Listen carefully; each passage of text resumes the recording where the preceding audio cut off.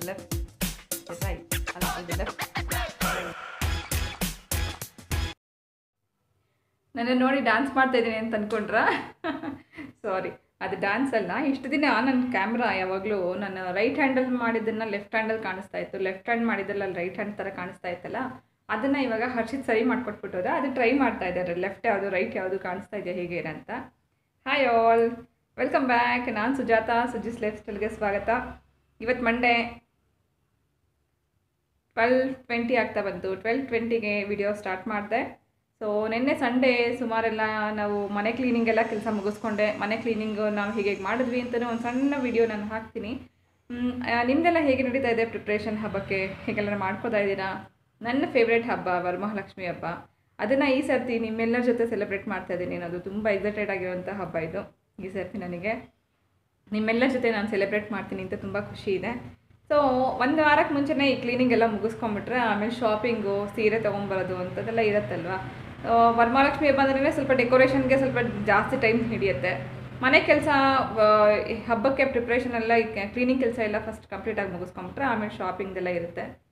ನಿನ್ನೆ ಸುಮಾರು ಕ್ಲೀನಿಂಗ್ ಎಲ್ಲ ಆಯಿತು. ಸಂಡೇ ಆಗಿದ್ದರಿಂದ ಪ್ರಿಯಾ ಕೂಡ ಮನೇಲಿದ್ಲು, ಎಲ್ಲರೂ ಹೆಲ್ಪ್ ಮಾಡಿದ್ರು. ಮೇಡ್ ಕೂಡ ಬಂದಿದ್ರು, ಮೇಡ್ ಜೊತೆಗೆ ಸ್ವಲ್ಪ ಹೆಲ್ಪ್ ತೊಗೊಂಡೆ. 3 ಫ್ಲೋರ್ಸ್ ಇರೋದ್ರಿಂದ ಮೇಲ್ಗಡೆ ಬೆಡ್ರೂಮಿಂದ ಹಿಡಿದು ಕೆಳಗಡೆವರೆಗೂ ಒಬ್ಬಳೆ ಕ್ಲೀನ್ ಮಾಡೋದು ಕಷ್ಟ ಆಗುತ್ತೆ. ಸೊ ಹಾಗಾಗಿ ಮಕ್ಕಳು ಹೆಲ್ಪ್ ಮಾಡಿದ್ರು, ಮೇಡ್ ಬಂದಿದ್ರು, ಮೇಡ್ ಕೂಡ ಹೆಲ್ಪ್ ಮಾಡಿದ್ರು. ಆಲ್ಮೋಸ್ಟ್ ಎಲ್ಲ ಕ್ಲೀನ್ ಮುಗಿಸ್ಕೊಂಡಾಯಿತು. ಕಿಚನ್ದೊಂದಿದೆ, ಕಿಚನ್ದು ನಾನು ಪೂರ್ತಿ ಅದೆಲ್ಲ ಮೇಲ್ಗಡೆ ಇರೋದೆಲ್ಲ ತೆಗೆದು ಏನೋ ಎಲ್ಲ ಸಾಮಾನುಗಳು, ದೊಡ್ಡ ದೊಡ್ಡ ಸಾಮಾನು ಏನಿದೆ, ಪೂಜಾ ಸಾಮಾನು ಇರ್ಬೋದು, ದೊಡ್ಡ ದೊಡ್ಡ ಸ್ಟೀಲ್ ಪಾತ್ರೆಗಳದೆಲ್ಲ ತೆಗೆದು ತೊಳಿಬೇಕಲ್ಲ. ಸೊ ನೆಕ್ಸ್ಟ್ ಡೇ ಮಾಡೋಣ ಅಂತ ಅಂದ್ಕೊಂಡು ನೆನ್ನೆಗೆ ಧೂಳೆಲ್ಲ ಕ್ಲೀನ್ ಮಾಡಿ ಎಲ್ಲ ಒಂದಷ್ಟು ಕ್ಲೀನ್ ಮಾಡ್ಕೊಂಡು ಇಟ್ಕೊಂಡಾಯಿತು. ಕ್ರಾಕರಿ ಯೂನಿಟ್ದೊಂದು ಇವತ್ತು ಸೆಟ್ ಮಾಡಬೇಕು, ಅರೇಂಜ್ ಮಾಡಬೇಕು. ಇವತ್ತು ಮಂಡೇ ಆಗಿದ್ದರಿಂದ ಬೆಳಗಿಂದ ಟಿಫನ್ದು ಮತ್ತು ಇದೆಲ್ಲ ವೀಡಿಯೋ ಮಾಡಿ ನಾನು ನಿಮಗೆ ಇವತ್ತು ಪ್ಲೇ ಮಾಡ್ತಾಯಿದ್ದೀನಿ. ಇವತ್ತು 2 ರೆಸಿಪಿ ನಾನು ನಿಮ್ಮ ಜೊತೆ ಶೇರ್ ಮಾಡ್ತಾಯಿದ್ದೀನಿ. ಒಂದು ಬ್ರೇಕ್ಫಾಸ್ಟ್ ರೆಸಿಪಿ, ಮಕ್ಕಳಿಗೆಲ್ಲ ಹಾಕ್ಕೊಡೋ ಅಂಥದ್ದು, ತುಂಬ ಇಷ್ಟಪಟ್ಟು ಮಕ್ಕಳು ತಿಂತಾರೆ ಅದನ್ನು. ಇನ್ನೊಂದು 1 ಪಾಟ್ ರೆಸಿಪಿ, ಅಥವಾ ಪುಲಾವ್ ಅಥವಾ ಬಿರಿಯಾನಿ ಅದೆಲ್ಲ ಏನಾದರೂ ಅಂದ್ಕೋಬೋದು ನೀವು. ತುಂಬ ಹೆಲ್ದಿಯಾಗಿರೋಂಥ ಒಂದು ರೆಸಿಪಿ, 1 ಪಾಟ್ ರೆಸಿಪಿ. ಲಂಚ್ಗೂ ಮಾಡ್ಕೋಬೋದು, ಡಿನ್ನರ್ಗೂ ಮಾಡ್ಕೋಬೋದು, ನಾವು ಯಾವ ಟೈಮಿಗೆ ಬೇಕಾದ್ರೂ ಮಾಡ್ಕೊಂಡು ತಿನ್ನೋವಂಥದ್ದು. ಸೊ 2 ರೆಸಿಪಿ ನಾನು ನಿಮಗೆ ಶೇರ್ ಮಾಡ್ತಾಯಿದ್ದೀನಿ. ಆ 2 ರೆಸಿಪಿ ಆದಮೇಲೆ ಕೆಲವೊಂದಷ್ಟು ಟಿಪ್ಸನ್ನು ನಿಮ್ಮ ಜೊತೆ ಶೇರ್ ಮಾಡ್ತಾಯಿದ್ದೀನಿ. ಆ ಟಿಪ್ಸ್ನ ನೀವು ಫಾಲೋ ಮಾಡಿ ತುಂಬ ಈಸಿಯಾಗಿ ನಿಮ್ಮ ಲೈಫ್ನ ನಡೆಸ್ಕೊಂಡು ಹೋಗುವಂಥ ಕೆಲವೊಂದಷ್ಟು ಟಿಪ್ಸ್ ನನಗೆ ಗೊತ್ತಿರುವಂಥ ಕೆಲವೊಂದು ಟಿಪ್ಸ್ನ ನಿಮ್ಮ ಜೊತೆ ಶೇರ್ ಮಾಡ್ತಾಯಿದ್ದೀನಿ. ಹಾಗೆ ಇನ್ನೊಂದು ವಿಷಯ ಏನಂದರೆ ಥ್ಯಾಂಕ್ ಯು ಸೋ ಮಚ್. ಸುಮಾರು ಜನ ನನ್ನ ಚಾನಲ್ನ ಸಬ್ಸ್ಕ್ರೈಬ್ ಮಾಡ್ಕೋತಾ ಇದ್ದೀರಾ, ಹೊಸಬ್ರು ಬರ್ತಾ ಇದ್ದೀರಾ. ಸೊ ಈ ವರ್ಷ ಇನ್ನೂ ತುಂಬ ಖುಷಿ ಆಗ್ತಿದೆ ನನಗೆ ಹಬ್ಬ ಸೆಲೆಬ್ರೇಟ್ ಮಾಡಲಿಕ್ಕೆ. ವರಮಹಾಲಕ್ಷ್ಮಿ ಹಬ್ಬನ ನಿಮ್ಮೆಲ್ಲರ ಜೊತೆ ಸೆಲೆಬ್ರೇಟ್ ಮಾಡ್ತೀನಿ ಅಂತ ತುಂಬ ಖುಷಿ ಇದೆ. ಸೊ ಹೀಗೆ ನನ್ನ ಜೊತೆಗೆ ಇರಿ. ನನಗೆ ಗೊತ್ತಿರೋಂಥ ಕೆಲವೊಂದಿಷ್ಟು ವಿಷಯಗಳನ್ನ ಶೇರ್ ಮಾಡ್ತಾ ಇರ್ತೀನಿ. ಮನೇಲಿ ಏನೇ ನಡೆದ್ರು ಕೂಡ ನಿಮ್ಮ ಜೊತೆ ಹೇಳ್ಕೊತೀನಿ. ನನ್ನ ಮನಸ್ಸಲ್ಲಿ ಏನೇ ಇದ್ರೂ ಕೂಡ ನಿಮ್ಮ ಜೊತೆ ಹೇಳ್ಕೊತೀನಿ. ನೀವೆಲ್ಲ ನನ್ನ ಫ್ರೆಂಡ್ಸ್ ಅಂತ ಅನ್ಕೋತೀನಿ. ನಾನು ಒಂದು ರಿಕ್ವೆಸ್ಟ್ ಏನು ಮಾಡ್ಕೊತೀನಿ ಅಂದರೆ, ದಯವಿಟ್ಟು ಮ್ಯಾಮ್ ಅಂತ ಕರಿಬೇಡಿ ಯಾರು. ಎಷ್ಟೋ ಜನ ಈಗ ಕಮೆಂಟ್ಸ್ ಹಾಕ್ತಾ ಇದ್ದೀರಾ, ಕಮೆಂಟ್ಸಲ್ಲಿ ಮ್ಯಾಮ್ ಅಂತ ಹೇಳ್ತಾ ಇದ್ದೀರಾ. ದಯವಿಟ್ಟು ಮ್ಯಾಮ್ ಅಂತ ಕರಿಬೇಡಿ. ನನ್ನನ್ನು ನಿಮ್ಮ ಫ್ರೆಂಡ್ ಅಂತ ತಿಳ್ಕೊಳ್ಳಿ. ಒಬ್ಬ ಫ್ರೆಂಡಿಗೆ ಹೆಂಗೆ ಮಾತಾಡಿಸ್ತೀರಾ ಹಂಗೆ ಮಾತಾಡ್ಸಿದ್ರೆ ಆಯಿತು. ಸುಜಾತ ಅಂತ ಕರೀರಿ, ಸುಜಿ ಅಂತ ಕರೀರಿ, ಒಬ್ಬ ಫ್ರೆಂಡ್ ಅಂತ ಕರೀರಿ, ಮ್ಯಾಮ್ ಅಂತ ದಯವಿಟ್ಟು ಕರಿಬೇಡಿ. ಸೊ ನನಗೆ ತುಂಬ ಕ್ಲೋಸ್ ಇದ್ದೀರಾ ನೀವು, ಅದಕ್ಕೋಸ್ಕರ ನನ್ನನ್ನು ಮ್ಯಾಮ್ ಅಂತ ಕರೀದೆ ಫ್ರೆಂಡ್ ಅಂತ ರಿಕ್ವೆಸ್ಟಾಗಿ ಕೇಳ್ಕೊತಿದ್ದೀನಿ. ಫ್ರೆಂಡ್ ಅಂತ ನನ್ನನ್ನು ಎಕ್ಸೆಪ್ಟ್ ಮಾಡ್ಕೊಳ್ಳಿ. ಸೊ ಸುಜಾತ ಅಂತ ಕರೆದ್ರೂ ಆಗುತ್ತೆ. ಇವತ್ತಿಂದು ಕ್ರಾಕರಿ ಯೂನಿಟ್ ಎಲ್ಲ ನಾನು ಅರೇಂಜ್ ಮಾಡಿ ಇಟ್ಟಿದ್ದೀನಿ. ಎಲ್ಲ ವಾಶ್ ಮಾಡಿ ತೋರಿಸ್ತೀನಿ ನಿಮಗೆ. ವಿಂಡೋ ಸೀಟ್ ಹತ್ರ ಇಟ್ಟಿದ್ದೀನಿ ವಾಶ್ ಮಾಡಿ. ಈ ಗ್ಲಾಸಸ್ದೆಲ್ಲ ಒಣಗಬೇಕು, ಸ್ವಲ್ಪ ಗಾಳಿನಲ್ಲಿ ಒಣಗಿದ್ರೆ ಆಮೇಲೆ ಅರೇಂಜ್ ಮಾಡ್ಕೊಳ್ಳೋಕೆ ಈಸಿ ಆಗುತ್ತೆ. ಸೊ ಅದೆಲ್ಲ ತೊಳೆದು ವಿಂಡೋ ಹತ್ರ ಇಟ್ಟಾಯಿತು. ಅದೆಲ್ಲ ಒಣಗ್ತಾ ಇರಲಿ. ಅದಾದಮೇಲೆ ಇದೆಲ್ಲ ಕ್ಲೀನ್ ಮಾಡ್ಕೊಂಡು ಎತ್ತಿಟ್ಕೊಳ್ಳೋಣ ಅಂತ. ಇಲ್ಲೊಂದಷ್ಟಿದೆ ಡಿನ್ನರ್ ಸೆಟ್, ಇವೆಲ್ಲ ಇಲ್ಲೇ ಇಟ್ಟಿದ್ದೀನಿ. ಇದೆಲ್ಲ ಜೋಡಿಸ್ಬೇಕು. ಇಲ್ಲಿದೆಲ್ಲ ತೆಗೆದುಬಿಟ್ಟಿದ್ದೀನಿ, ಮೇಲ್ಗಡೆದೆಲ್ಲ ಕ್ಲೀನ್ ಮಾಡಿ ಇಲ್ಲೆಲ್ಲ ತೆಗ್ದಾಯಿತು. ಮಣಿಗಳಲ್ಲಿ ಹಾಕಿದ್ದೆಲ್ಲ ನಾನು ಮಾಡಿದ್ದು ಅದೆಲ್ಲ ತೆಗೆದೆ. ಕ್ರಾಕರಿ ಇದೆಲ್ಲ ಹೊರ್ಸಾಗಿದೆ. ಹರ್ಷಿತ್ ಇವತ್ತು ಹೆಲ್ಪ್ ಮಾಡ್ತೀನಿ ಅಂತ ಹೇಳಿದ್ದಾನೆ. ಪ್ರಿಯಾ ಕಾಲೇಜ್ಗೆ ಹೋದ್ಲು. ಮನೆ ಕೆಲಸದವರು ಬಂದು ಕೆಲಸ ಎಲ್ಲ ಮುಗಿಸಾಯಿತು. ತಿಂಡಿ ಅಡುಗೆ ಕೆಲಸ ಆಯಿತು. ಇವಾಗೇನಿದ್ರು ಬರೀ ಇದನ್ನು ಅರೇಂಜ್ ಮಾಡಬೇಕು. ಅಡುಗೆ ಮಾಡಿದ ಮೇಲ್ಗಡೆ ಕ್ಯಾಬಿನೆಟಲ್ಲಿ ಇರೋದೆಲ್ಲ ತೆಗಿಬೇಕಿದೆಲ್ಲ. ಈ ದೊಡ್ಡ ದೊಡ್ಡ ಇದರಲ್ಲಿರೋದಂಥದ್ದೆಲ್ಲ ತೆಗೆದುಬಿಟ್ರೆ ಅವ್ರು ಬೆಳಗ್ಗೆ ಬಂದ ತಕ್ಷಣ ಕ್ಲೀನ್ ಮಾಡ್ಕೊಳ್ಳೋಕೆ ಈಸಿ ಆಗುತ್ತೆ. ಅಡುಗೆ ಕೆಲಸ ಎಲ್ಲ ಮುಗಿಸಿದಾಯಿತು.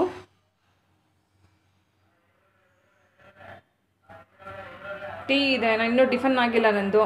ಫಸ್ಟ್ ವೀಡಿಯೋ ಮಾಡಬೇಡ, ಇದು ಕಂಪ್ಲೀಟ್ ಆದಮೇಲೆ ನಾನು ಟಿಫನ್ ಮಾಡೋಣ ಅಂತ ಹೀಗೆ ಇಟ್ಟಿದ್ದೆ. ಇವಾಗ ವೀಡಿಯೋ ಪ್ಲೇ ಮಾಡ್ತೀನಿ, ಹೋಗಿ ನೋಡ್ಕೊಂಡು ಬನ್ನಿ. ರೆಸಿಪಿ ಚೆನ್ನಾಗಿದ್ರೆ ಲೈಕ್ ಮಾಡಿ. ರೆಸಿಪಿ ಶೇರ್ ಮಾಡೋಕ್ಕೆ ಮುಂಚೆ ನಿನ್ನೆ ನಾವು ಹೇಗೆ ಕ್ಲೀನ್ ಮಾಡಿದ್ವಿ ಅಂತ ಒಂದು ಸಣ್ಣ ವೀಡಿಯೋ ಮಾಡೋಕ್ಕಾಯಿತು. ಅದನ್ನು ನಾನು ಇವಾಗ ಪ್ಲೇ ಮಾಡ್ತಾಯಿದ್ದೀನಿ. ಸೊ ನಿನ್ನೆ ನೋಡಿ ಇದು ಪ್ರಿಯಾ ಇದ್ಲು, ಹರ್ಷಿತ್ ಇದ್ದ, ಮೇಡ್ ಕೂಡ ಬಂದಿದ್ದರು. ಹುಡುಗಿ ಅಜ್ಜಿ ಇದು, ಅವಳ ಹೆಸರು ದೊಡ್ಡಮ್ಮ ಅಂತ. ನಾನು ಅವಳನ್ನ ದೊಡ್ಡಮ್ಮ ಅಂತ ಕರೆಯಲ್ಲ, ಪುಟ್ಟಿ ಅಂತ ಕರಿತೀನಿ. ಯಾಕಂದರೆ ನಮ್ಮಮ್ಮ ನಮ್ಮ ದೊಡ್ಡಮ್ಮನ ಅದು ನಾನು ದೊಡ್ಡಮ್ಮ ಅಂತ ಕರಿತೀನಿ, ಇವಳು ದೊಡ್ಡಮ್ಮ ಅಂತ ಹೆಂಗೆ ಕರೆಯೋದು ಅಂತ ಅವಳನ್ನ ಪುಟ್ಟಿ ಅಂತ ಕರಿತೀನಿ. ಅವರ ಅಜ್ಜಿ ಅವರು ಬಂದರೆ ನಾನು ಸ್ವಲ್ಪ ಹೆಲ್ಪ್ ಮಾಡ್ತೀನಿ ಅಂತ ಹೇಳಿ. ಸೊ ಸಣ್ಣ ಪುಟ್ಟಗಳ ಕೆಲಸಗಳೆಲ್ಲ ಅವರು ಹೆಲ್ಪ್ ಮಾಡ್ತಾಯಿದ್ರು. ಕ್ರಾಕರಿ ಯೂನಿಟ್ ಒಂದು ಕ್ಲೀನ್ ಮಾಡ್ತಾಳೆ ಪ್ರಿಯಾ. ಯುಟಿಲಿಟಿ ಏರಿಯಾದಲ್ಲಿ ಸ್ಟೀಲ್ ಪಾತ್ರೆಗಳೆಲ್ಲ ತೊಳೆದಿದ್ದಾಗಿತ್ತು, ಸ್ವಲ್ಪ ಹೆಚ್ಚು ಕಮ್ಮಿ ಎಲ್ಲ. ಇನ್ನೂ ಅಡುಗೆ ಮನೆ ಕೆಲಸ ತುಂಬ ಇದೆ, ಅದೆಲ್ಲ ಕ್ಲೀನ್ ಮಾಡ್ಕೊಳ್ಳೋಕೆ ಇದೆ. ಅಷ್ಟರಲ್ಲಿ ಹಾಲ್ದು ಲಿವಿಂಗ್ ರೂಮು ಮತ್ತು ಕಿಚನ್ನೇ ಜಾಸ್ತಿ ಟೈಮ್ ತೊಗೊಳ್ಳೋದು. ಅದನ್ನೆಲ್ಲ ಇವಾಗ ಕ್ಲೀನ್ ಮಾಡ್ಕೊತಾ ಇದ್ವಿ. ಮೇಲಿಂದೆಲ್ಲ ಕೆಲಸ ಮುಗಿಸಿದಾದ್ಮೇಲೆ ನಾನು ಕ್ಯಾಮ್ರಾ ಮೇಲ್ಗಡೆ ಎಲ್ಲ ಕ್ಲೀನ್ ಮಾಡೋದು ವೀಡಿಯೋ ಮಾಡೋಕ್ಕಾಗಲಿಲ್ಲ, ಯಾಕಂದರೆ camera first ಫ್ಲೋರಲ್ಲಿತ್ತು. Second floor, third ಫ್ಲೋರೆಲ್ಲ cleaning ಆಗೋಗಿತ್ತು. ಈ ಏರಿಯಾದಲ್ಲಿ ಕ್ಲೀನ್ ಮಾಡುವಾಗ ಮಾತ್ರ ನಾನು ಸ್ವಲ್ಪ ವೀಡಿಯೋ ಮಾಡಿದೆ. ಸೊ ಎಲ್ಲ ತೊಳೆದು ಒಣಗ್ಸೋಕೆ ಇಟ್ಟಿದ್ದೀನಿ. ಅದನ್ನೆಲ್ಲ ನಿನ್ನೆಯಿಂದ ಒಣಗ್ಸೋಕ್ಕೆಲ್ಲ ಇಟ್ಟಿದ್ದೀವಿ. ನಿನ್ನೆ ಆಗಲೇ ಇಲ್ಲ, ಬಟ್ಟೆ ಕೆಲಸ ಎಲ್ಲ ಮುಗಿಸೋಷ್ಟು ಲೇಟ್ ಆಯಿತು. ಇವತ್ತಿನ ಬೆಳಗ್ಗೆ ಬ್ರೇಕ್ಫಾಸ್ಟ್ಗೆ ಪನ್ನೀರ್ ಸ್ಟಫ್ ಸ್ಯಾಂಡ್ವಿಚ್ ಮಾಡಿದ್ದೆ. ಸೊ ಸ್ಯಾಂಡ್ವಿಚ್ಗೆ ಪನ್ನೀರನ್ನು ಫಸ್ಟು ಗ್ರೇಟ್ ಮಾಡ್ಕೋಬೇಕು. ಒಂದು 100 ಗ್ರಾಮಷ್ಟು ಪನ್ನೀರನ್ನು ನಾನಿಲ್ಲಿ ಗ್ರೇಟ್ ಮಾಡ್ತಾಯಿದ್ದೀನಿ. ನಾವು ವೆಜಿಟೇಬಲ್ಸ್ ಕೊಟ್ಟರೆ ಮಕ್ಕಳು ತಿನ್ನಲ್ಲ ಅಂತ ಅನ್ನೋ ಟೈಮಲ್ಲಿ ಈ ಥರ ಪರಾಠ ಅಥವಾ ಸ್ಟಫ್ ಏನೋ ಸ್ಯಾಂಡ್ವಿಚ್ ಈ ಥರ ಮಾಡಿಕೊಟ್ರೆ ಮಕ್ಳಿಗೆ ಆರಾಮಾಗಿ ವೆಜಿಟೇಬಲ್ಸ್ ತಿನ್ನಿಸ್ಬೋದು. ಇನ್ನೊಂದು ಏನಂದರೆ ಬೆಳಗ್ಗೆ ಹೊತ್ತು ಮಕ್ಕಳಿಗೆ ಮಿಲ್ಕ್ ಪ್ರಾಡಕ್ಟ್ಸ್ ಕೊಡೋದು ತುಂಬ ಒಳ್ಳೆಯದು. ಹೆಚ್ಚಾಗಿ ಪ್ರೋಟೀನ್ ಮಕ್ಕಳಿಗೆ ಬೇಕಲ್ಲ. ಮೊಟ್ಟೆ, ಪನ್ನೀರ್, ಹಾಲು ಈ ಥರದನ್ನೆಲ್ಲ, ಡ್ರೈ ಫ್ರೂಟ್ಸ್ ಈ ಥರದ್ದೆಲ್ಲ ಕೊಡೋದ್ರಿಂದ ಮಕ್ಕಳಿಗೆ ಸ್ವಲ್ಪ ಹೊಟ್ಟೆ ತುಂಬ್ದಂಗೆ ಇರುತ್ತೆ. ಮಧ್ಯಾಹ್ನದವರೆಗೂ ಮಕ್ಕಳು ಸ್ಕೂಲಿಂದ ಬರೋವರೆಗೂ ಅವರಿಗೆ ಹಸಿವಾಗೋದಿಲ್ಲ. ಹಾಗಾಗಿ ಪನ್ನೀರ್ ಜೊತೆಗೆ ಸ್ವಲ್ಪ ಕ್ಯಾಪ್ಸಿಕಮ್, ಈರುಳ್ಳಿನೂ ಕಟ್ ಮಾಡಿ ಇಟ್ಕೊಂಡಿದ್ದೀನಿ. ಇವತ್ತು 2 ರೆಸಿಪಿ ನಾನು ನಿಮಗೆ ಶೇರ್ ಮಾಡ್ತಾಯಿದ್ದೀನಿ. ಒಂದು ಬ್ರೇಕ್ಫಾಸ್ಟ್ ರೆಸಿಪಿ, ಇನ್ನೊಂದು ಲಂಚಿಗೆ ಬೇಕಾದ್ರೆ ಮಾಡ್ಕೋಬೋದು, ಡಿನ್ನರಿಗೆ ಬೇಕಾದ್ರೆ ಮಾಡ್ಕೋಬೋದು, ಬೆಳಗ್ಗೆ ತಿಂಡಿಗೆ ಬೇಕಾದ್ರೆ ನೀವು ಮಾಡ್ಕೋಬೋದು. ಇದನ್ನು 1 ಪಾಟ್ ರೆಸಿಪಿ ಅಂತ ಕೂಡ ನೀವು ಕರಿಬೋದು. ಅದನ್ನು ಲಂಚ್ನ ಮುಂಚೆ ನಾನು ಫಸ್ಟ್ ಬ್ರೇಕ್ಫಾಸ್ಟ್ ರೆಸಿಪಿ ತೋರಿಸ್ತಾ ಇದ್ದೀನಿ. ಸ್ಯಾಂಡ್ವಿಚ್ ಅಂದಮೇಲೆ ಬ್ರೆಡ್ ಬೇಕು. ಬ್ರೆಡ್ಡಿಗೆ ಇದನ್ನೆಲ್ಲ ಸ್ಟಫಿಂಗ್ ಮಾಡೋವಂಥದ್ದು. ಸೊ ಚೀಸ್ ಸ್ವಲ್ಪ ತೊಗೊಂಡಿದ್ದೀನಿ. ಪನ್ನೀರನ್ನ ಗ್ರೇಟ್ ಮಾಡಿಕೊಂಡು, ಪನ್ನೀರ್ ಜೊತೆಗೆ ಸ್ವಲ್ಪ ಮೊಸರೆಲ್ಲ ಚೀಸ್, ಇದು ನಾವು ಪಾಸ್ತಾ ಮತ್ತು ಪಿಜ್ಜಾ ಮಾಡ್ತೀವಲ್ಲ ಅದೇ ಚೀಸ್ನ ನಾನಿಲ್ಲಿ ಗ್ರೇಟ್ ಮಾಡಿ ಹಾಕ್ಕೋತಾ ಇದ್ದೀನಿ. ಚೀಸ್ ಹಾಕಿರೋದ್ರಿಂದ ಮಕ್ಳಿಗೆ ತುಂಬ ಇಷ್ಟ ಆಗುತ್ತೆ. ಹಾಗೆ ಟೇಸ್ಟ್ ತುಂಬ ಚೆನ್ನಾಗಿ ಕೊಡುತ್ತೆ ಚೀಸ್ ಇರೋದ್ರಿಂದ. ಸೊ ಸ್ವಲ್ಪ ಚೀಸ್ ಹಾಕ್ಕೊಂಡಿದ್ದೀನಿ. ಈರುಳ್ಳಿ, ಕ್ಯಾಪ್ಸಿಕಮ್, ಕ್ಯಾರೆಟ್ 3 ಸೇರಿಸ್ಕೊಂಡು ಬೇಕಾದ್ರೆ ಮಾಡಬಹುದು, ಅದು ಚೆನ್ನಾಗಿರುತ್ತೆ. ನಾನಿಲ್ಲಿ ಕ್ಯಾರೆಟ್ ಹಾಕ್ಕೊಂಡಿಲ್ಲ, ಈರುಳ್ಳಿ ಮತ್ತು ಕ್ಯಾಪ್ಸಿಕಮ್ 2 ಹಾಕ್ಕೊಂಡಿದ್ದೀನಿ. ಈರುಳ್ಳಿ ಒಂದು ಹಾಫಷ್ಟು ಈರುಳ್ಳಿನ ಸಣ್ಣದಾಗಿ ಕಟ್ ಮಾಡಿ ಹಾಕ್ಕೋಬೇಕು. 1 ದೊಡ್ಡ ಕ್ಯಾಪ್ಸಿಕಮನ್ನು ಸಣ್ಣದಾಗಿ ಹೆಚ್ಕೊಂಡು ಹಾಕ್ಕೊಂಡಿದ್ದೀನಿ.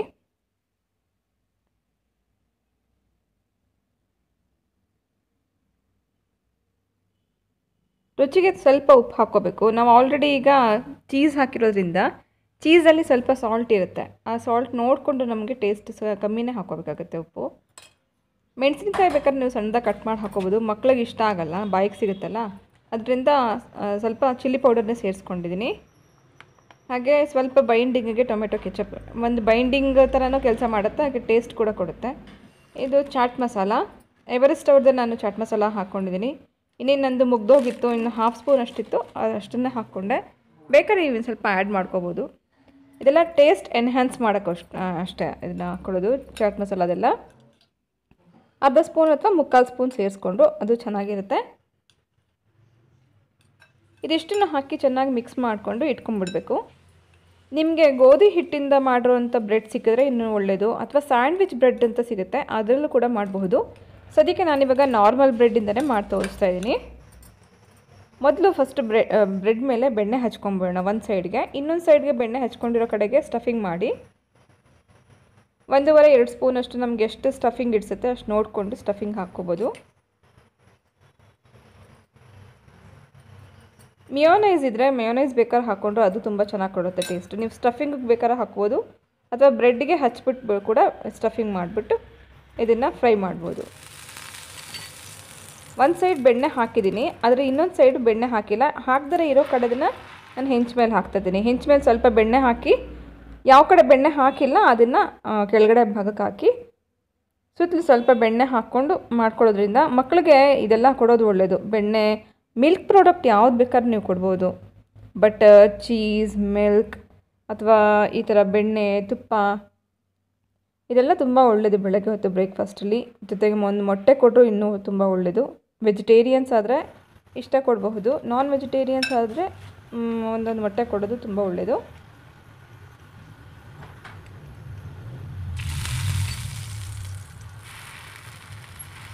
ಸ್ವಲ್ಪ ಪ್ರೆಸ್ ಮಾಡಿ ಇದನ್ನು ಬೇಯಿಸ್ಕೋಬೇಕಾಗತ್ತೆ. ಒಳಗಡೆ ಈರುಳ್ಳಿ ಮತ್ತು ಕ್ಯಾಪ್ಸಿಕಮ್ ಎರಡೂ ಸ್ವಲ್ಪ ಕುಕ್ ಆಗಬೇಕು. ಅದಕ್ಕೋಸ್ಕರ ಸ್ವಲ್ಪ ಪ್ರೆಸ್ ಮಾಡಿದ್ರೆ ಸ್ವಲ್ಪ ಚೆನ್ನಾಗಿ ಬೇಯುತ್ತೆ. ಎರಡೂ ಕಡೆ ಸ್ವಲ್ಪ ಸ್ವಲ್ಪ ಬೆಣ್ಣೆ ಹಾಕಿ ಇದನ್ನು ಫ್ರೈ ಮಾಡೋದ್ರಿಂದ ಮಕ್ಕಳು ನಿಮಗೆ ನಾನು ಗ್ಯಾರಂಟಿ ಕೊಡ್ತೀನಿ, ಮಕ್ಕಳು ಇದನ್ನು ನೀಟಾಗಿ ಖಾಲಿ ಮಾಡ್ಕೊಂಬರ್ತಾರೆ ಡಬ್ಬಿ.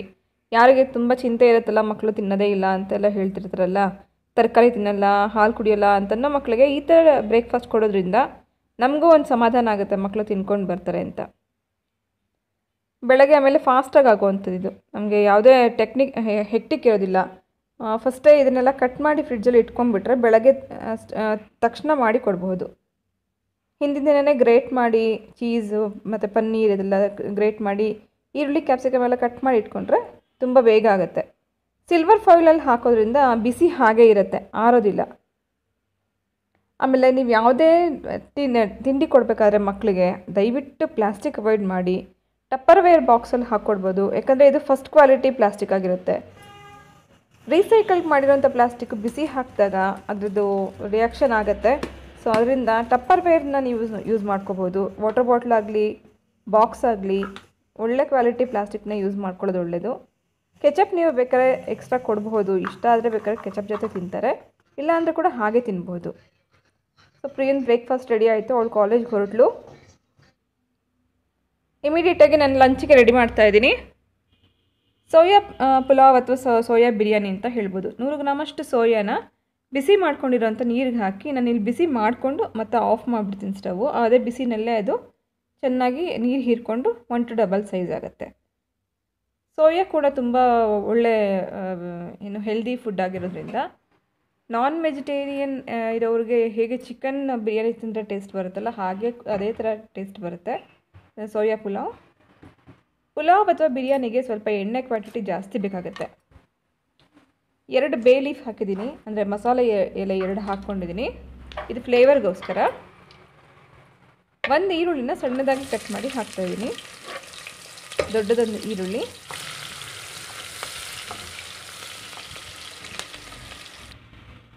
ಸ್ವಲ್ಪ ಹೊತ್ತು ಎಣ್ಣೆನಲ್ಲಿ ಇದನ್ನು ಫ್ರೈ ಮಾಡ್ಕೊಂಡ್ಮೇಲೆ ಮನೇಲಿ ಮಾಡ್ಕೊಂಡಿರೋವಂಥ ಶುಂಠಿ ಬೆಳ್ಳುಳ್ಳಿ ಪೇಸ್ಟ್ 1 ದೊಡ್ಡ ಸ್ಪೂನಷ್ಟು ಶುಂಠಿ ಬೆಳ್ಳುಳ್ಳಿ ಪೇಸ್ಟನ್ನು ಹಾಕಿ ಎಣ್ಣೆನಲ್ಲಿ ಸ್ವಲ್ಪ ಹೊತ್ತು ಹೀಗೆ ಫ್ರೈ ಮಾಡ್ಕೋಬೇಕು.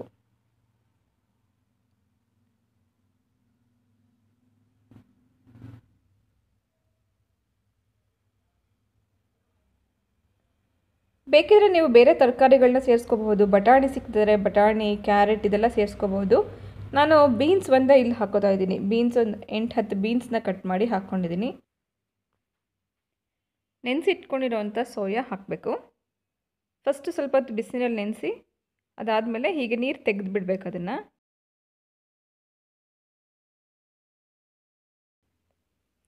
ನಿಮಗೆ ಹೀಗೆ ತಿನ್ನೋಕ್ಕೆ ಇಷ್ಟ ಆಗಿಲ್ಲ ಅಂದರೆ ಬೇಕಾದ್ರೆ ಮಿಕ್ಸಿನಲ್ಲಿ ಹಾಕಿ ಒಂದೆರಡು ಸತಿ ಗ್ರೈಂಡ್ ಮಾಡಿಕೊಂಡ್ರೆ ಇದು ಕೀಮಾ ಥರ ಆಗುತ್ತೆ. ಸೋಯಾ ಕೀಮಾ ಪುಲಾವ್ ಅಥವಾ ಸೋಯಾ ಕೀಮಾ ಬಿರಿಯಾನಿ ಅಂತ ಕೂಡ ಹೇಳ್ತಾರೆ, ಹಾಗೂ ಕೂಡ ಮಾಡ್ಕೋಬೋದು. ಮಿಕ್ಸಿಲಿ ಹಾಕ್ಕೊಂಬಿಟ್ರೆ ಇದು ಸ್ವಲ್ಪ ನುಣ್ಣಗಾಗುತ್ತೆ, ನಮ್ಗೆ ಬಾಯಿಗೆ ಸಿಗಲ್ಲ, ಅನ್ನದಲ್ಲಿ ಮಿಕ್ಸ್ ಆಗಿಬಿಡುತ್ತೆ ನೀಟಾಗಿ. ಇದಕ್ಕೆ ಮಸಾಲೆಗಳನ್ನ ಸೇರಿಸ್ತಾ ಇದ್ದೀನಿ. ಮೊದಲಿಗೆ ಸ್ವಲ್ಪ ಒಂದು ಅರ್ಧ ಸ್ಪೂನಷ್ಟು ಅರಿಶಿನ ಹಾಕೊಳ್ಳೋಣ. 1.5 ಸ್ಪೂನಷ್ಟು ಚಿಲ್ಲಿ ಪೌಡರ್ ಹಾಕ್ತಾಯಿದ್ದೀನಿ. ನನ್ನ ಸ್ಪೂನ್ ಚಿಕ್ಕದಿರೋದ್ರಿಂದ 1.5 ಸ್ಪೂನ್ ಹಾಕ್ತಾಯಿದ್ದೀನಿ. ನಿಮಗೆ ನೋಡ್ಕೊಂಡು ಖಾರಕ್ಕೆ ಎಷ್ಟು ಬೇಕು ನೋಡ್ಕೊಂಡು ಹಾಕ್ಕೊಳ್ಳಿ. ಹಾಗೆ 2 ಸ್ಪೂನಷ್ಟು ಧನಿಯಾ ಪೌಡರ್, ರುಚಿಗೆ ತಕ್ಕಷ್ಟು ಉಪ್ಪು.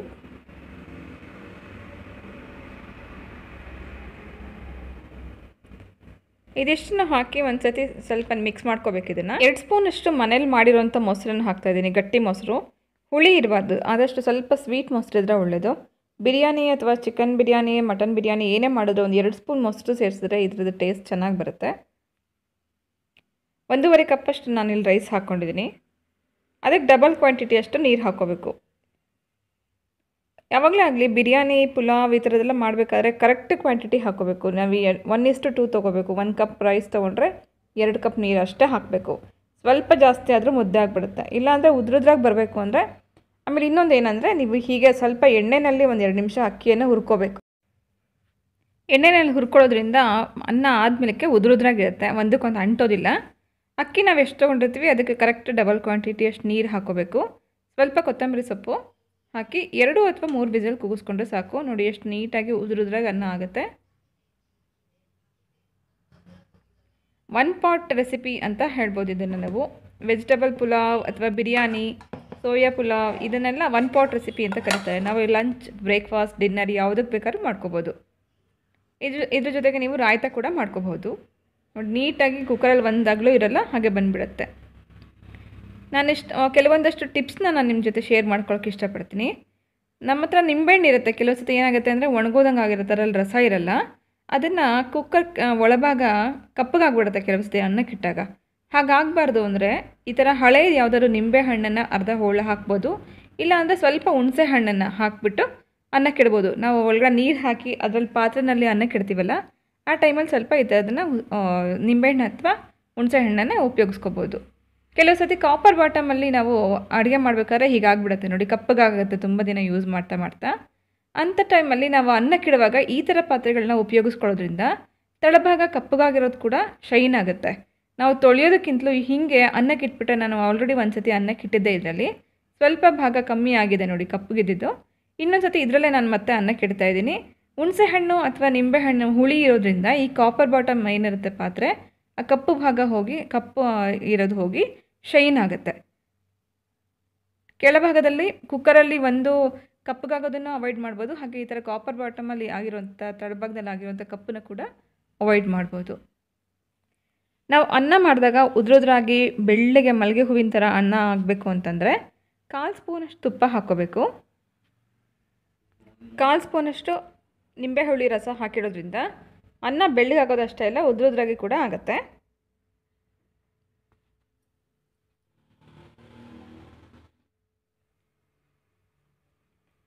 ನಿಂಬೆಹಣ್ಣು ಕೆಲವು ಸತಿ ತುಂಬ ಜಾಸ್ತಿ ತೊಗೊಂಬಂದುಬಿಡ್ತೀವಿ.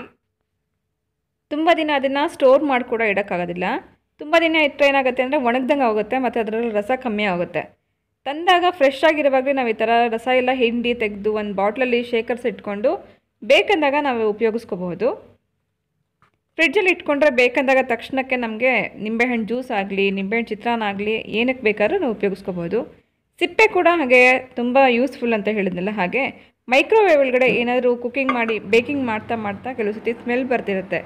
ಒಂದು ಸೇಫ್ ಬೌಲಲ್ಲಿ ಒಂದು 4-5 ಸಿಪ್ಪೆ ಹಾಕಿ 1 ನಿಮಿಷ ಇಡೋದ್ರಿಂದ ಅದರೊಳಗಡೆ ಇರುವಂಥ ಬ್ಯಾಡ್ ಸ್ಮೆಲ್ ಹೊರಟೋಗುತ್ತೆ.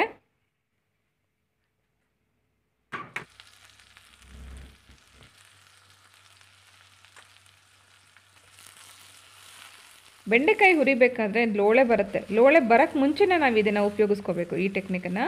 ಅರ್ಧ ಸ್ಪೂನ್ ಅರಿಶಿನದ ಪುಡಿ, 1 ಸ್ಪೂನಷ್ಟು ಎಣ್ಣೆ, 1 ಅಥವಾ 1.5 ಸ್ಪೂನಷ್ಟು ಎಣ್ಣೆ ಹಾಕ್ಕೋಬೋದು. ಅರ್ಧ ಸ್ಪೂನ್ ಅರಿಶಿನ ಹಾಕೋದ್ರಿಂದ ಲೋಳೆ ಅವಾಯ್ಡ್ ಮಾಡ್ಕೋಬೋದು. ಕೆಲವು ಸತಿ ತುಂಬ ಲೋಳೆ ಆಗುತ್ತಲ್ಲ, ಅದನ್ನು ಅವಾಯ್ಡ್ ಮಾಡುತ್ತೆ ಅರಿಶಿನ.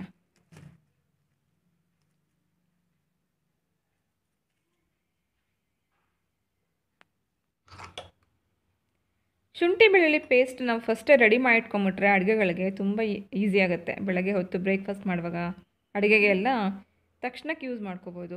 ಆ ಟೈಮಲ್ಲಿ ಸ್ವಲ್ಪ ಉಪ್ಪು ಮತ್ತು ಅರಿಶಿನ ಹಾಕಿ ಶುಂಠಿ ಬೆಳ್ಳುಳ್ಳಿ ಪೇಸ್ಟ್ ಮಾಡಿ ಇಟ್ಕೊಂಡ್ರೆ ಈಗ ನೀವೇನು ಮಾಡಿದ್ದೀರಲ್ಲ ಇದೇ ಥರ ಹೀಗೇನೆ ನೀವು 1 ವಾರ ಇಟ್ಟರೂ ಕೂಡ ಹೀಗೆ ಇರುತ್ತೆ. ನೀವು ಕೆಲವು ಸತಿ ಅರಿಶಿನ ಏನು ಹಾಕದೇ ಹೀಗೆ ಮಾಡಿಡಿ, ಅದು ಬರ್ತಾ ಬರ್ತಾ ಕಪ್ಪಗೆ ಹೋಗುತ್ತೆ. ಅದನ್ನು ಅವಾಯ್ಡ್ ಮಾಡಬೇಕು ಅಂದರೆ ಈ ಥರ ಮಾಡಿ ಇಟ್ಕೊಳ್ಳೋದ್ರಿಂದ ತುಂಬ ದಿನ ನೀವು ಫ್ರೆಶ್ನೆಸ್ನ ಕಾಪಾಡ್ಕೋಬೋದು. ಮೆಂತ್ಯ ಪರೋಟ ಅಥವಾ ಮೆಂತ್ಯ ಚಪಾತಿ ಮಾಡ್ಬೇಕಾದ್ರೆ ಏನಾಗುತ್ತೆ, ಮೆಂತ್ಯ ಸೊಪ್ಪನ್ನು ನಾವು ಹಾಗೆ ಕಟ್ ಮಾಡಿ ಹಾಕ್ತೀವಿ. ಸೊ ಆ ಟೈಮಲ್ಲಿ ಕಹಿ ಬರುತ್ತೆ ಅಥವಾ ದಿಂಡೇನಿರುತ್ತೆ ಅದು ಬಾಯಿಗೆ ಸಿಗ್ತಾ ಇರುತ್ತೆ. ಮಕ್ಕಳಿಗಾಗಲಿ ದೊಡ್ಡವ್ರಿಗಾಗಲಿ ಯಾರಿಗೇ ಆಗಲಿ ಕೆಲವು ಸತಿ ಇಷ್ಟ ಆಗೋಲ್ಲ ಮೆಂತ್ಯ ಸೊಪ್ಪು. ಆಗ ಈ ಥರ ಸ್ವಲ್ಪ ತುಪ್ಪ ಹಾಕಿ ಸ್ವಲ್ಪ ಅರಿಶಿನ ಹಾಕಿ ಮೆಂತ್ಯ ಸೊಪ್ಪನ್ನು ಫಸ್ಟು ಸ್ವಲ್ಪ ಫ್ರೈ ಮಾಡ್ಕೊಂಬಿಟ್ಟು ಅದಾದಮೇಲೆ ಹಿಟ್ಟಿನ ಜೊತೆ ಸೇರಿಕೊಂಡು ಚಪಾತಿ ಅಥವಾ ಪರೋಟ ಮಾಡೋದ್ರಿಂದ ತುಂಬ ಚೆನ್ನಾಗಾಗುತ್ತೆ. ನಾವು ಮೆಂತ್ಯ ಪರೋಟ ತಿಂತಾಯಿದ್ದೀವಿ ಅಂತ ಅನ್ನೋ ಫೀಲೇ ಇರೋದಿಲ್ಲ. ಕೊತ್ತಂಬರಿ ಸೊಪ್ಪು ಹಾಕ್ಕೊಂಡು ತಿಂದರೆ ಹೇಗಿರುತ್ತೆ ಆ ಥರ ಅನಿಸುತ್ತೆ. ಮೆಂತ್ಯ ಸೊಪ್ಪಿನ ದಿಂಡು ಕೂಡ ಬಾಯಿಗೆ ಸಿಗಲ್ಲ, ಲಟ್ಸ್ಬೇಕಾದ್ರೂ ಈಸಿಯಾಗಿ ತೆಳುವಾಗಿ ಲಟ್ಸ್ಕೋಬೋದು. ಮೆಂತ್ಯ ಸೊಪ್ಪು ಒಂದು ಡಯಾಬಿಟೀಸ್ಗೆ ಒಳ್ಳೆಯದು. ಹಾಗೆ ಅರಿಶಿನ ಹಾಕಿರೋದ್ರಿಂದ ಆ್ಯಂಟಿಬಯೋಟಿಕ್ ಆಗಿ ಕೆಲಸ ಮಾಡುತ್ತೆ. ಮಳೆಗಾಲ ಆಗಿರೋದ್ರಿಂದ ಬೆಳಗ್ಗೆ ಹೊತ್ತು ಮತ್ತು ಸಂಜೆ ಹೊತ್ತು ಸೊಳ್ಳೆಗಳು ತುಂಬ ಜಾಸ್ತಿ ಆಗ್ತಾ ಇರುತ್ತೆ.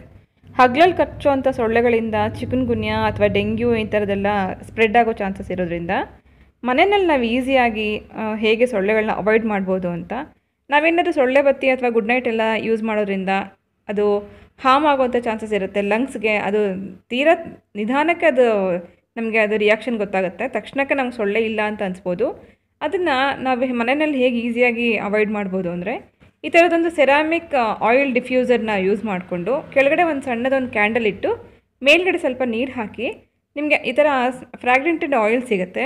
ಸಿಟ್ರೋನೆಲ್ಲ ಮತ್ತು ಲೆಮನ್ ಗ್ರಾಸ್ ಇದೆರಡೂ ಸ್ಮೆಲ್ಲು ಸೊಳ್ಳೆಗಳಿಗೆ ತುಂಬ ಅದು ಸಹಿಸ್ಕೊಳ್ಳಲ್ಲ ಈ ಸ್ಮೆಲ್ಲನ್ನು. ಸೊ ಇದು ಹಾಕಿಡೋದ್ರಿಂದ ಮನೆ ಪೂರ್ತಿ ಸುವಾಸನೆ ಒಂದು ಇರೋದ್ರ ಜೊತೆಗೆ ಸೊಳ್ಳೆ ಕೂಡ ಅವಾಯ್ಡ್ ಆಗುತ್ತೆ. ಸಿಟ್ರೋನೆಲ್ಲ ಮತ್ತು ಲೆಮನ್ ಗ್ರಾಸ್ ಎರಡೂ ಕೂಡ ಸೊಳ್ಳೆಗಳನ್ನ ಅವಾಯ್ಡ್ ಮಾಡೋದಕ್ಕೆ ತುಂಬ ಹೆಲ್ಪ್ಫುಲ್. 3 ಡ್ರಾಪ್ಸ್ ಹಾಕಿ ಇಡೋದ್ರಿಂದ ಮನೆ ಒಳಗಡೆ ಘಮ ಇರೋದಷ್ಟೇ ಅಲ್ಲ, ಸೊಳ್ಳೆಗಳನ್ನ ಕೂಡ ಅವಾಯ್ಡ್ ಮಾಡ್ಬೋದು. ನಾವು ಬೆಳಗ್ಗೆ ಹೊತ್ತು ಕೂಡ ಹಚ್ಚಿಡ್ಬೋದು ಅಥವಾ ಸಂಜೆ ಹೊತ್ತು ಕೂಡ ಹಚ್ಚಿಡ್ಬೋದು. ನೋಡೋಕ್ಕೂ ಚೆನ್ನಾಗಿರುತ್ತೆ, ಮನೆಯೊಳಗೆ ಘಮ್ ಅಂತಿರುತ್ತೆ, ಹಾಗೆ ಸೊಳ್ಳೆಗಳನ್ನ ಕೂಡ ಅವಾಯ್ಡ್ ಮಾಡ್ಬೋದು. ಇದನ್ನು ಯೂಸ್ ಮಾಡಿ ನೋಡಿ, ಸೊಳ್ಳೆಗಳ ಕಾಟ ಹೇಗೆ ಕಮ್ಮಿ ಆಗುತ್ತೆ ಅಂತ ನಿಮಗೆ ಗೊತ್ತಾಗುತ್ತೆ. ಈ ವಿಡಿಯೋ ಇಷ್ಟ ಆಗಿದರೆ ಲೈಕ್ ಮಾಡಿ, ಸಬ್ಸ್ಕ್ರೈಬ್ ಮಾಡ್ಕೊಂಡಿರೋರಾದರೆ ಥ್ಯಾಂಕ್ ಯು. ಸಬ್ಸ್ಕ್ರೈಬ್ ಮಾಡ್ಕೊಳ್ಳದೆ ನೋಡ್ತಾ ಇದ್ರೆ ದಯವಿಟ್ಟು ಫಸ್ಟ್ ಸಬ್ಸ್ಕ್ರೈಬ್ ಮಾಡ್ಕೊಳ್ಳಿ. ಹಾಗೆ ಮುಂದೆ ಬರುವಂಥ ವೀಡಿಯೋಸು ತುಂಬ ಎಕ್ಸೈಟೆಡ್ ಆಗಿದ್ದು, ತುಂಬ ಇಂಟ್ರೆಸ್ಟಿಂಗ್ ಆಗಿರುತ್ತೆ. ಒನ್ಸ್ ಅಗೈನ್ ನನ್ನನ್ನು ಮ್ಯಾಮ್ ಅಂತ ಕರಿಬೇಡಿ, ಫ್ರೆಂಡ್ ಅಂತ ಕರೀರಿ, ಹಾಗೆ ಸುಜಾತ ಅಂತ ಕರೀರಿ, ಸುಜಿ ಅಂತ ಕರೀರಿ, ನಂಗೆ ತುಂಬ ಇಷ್ಟ ಆಗುತ್ತೆ. ಕಮೆಂಟ್ಸ್ ಮಾಡೋದನ್ನು ಮರಿಬೇಡಿ. ಹೋಗಬಲ್ಲ.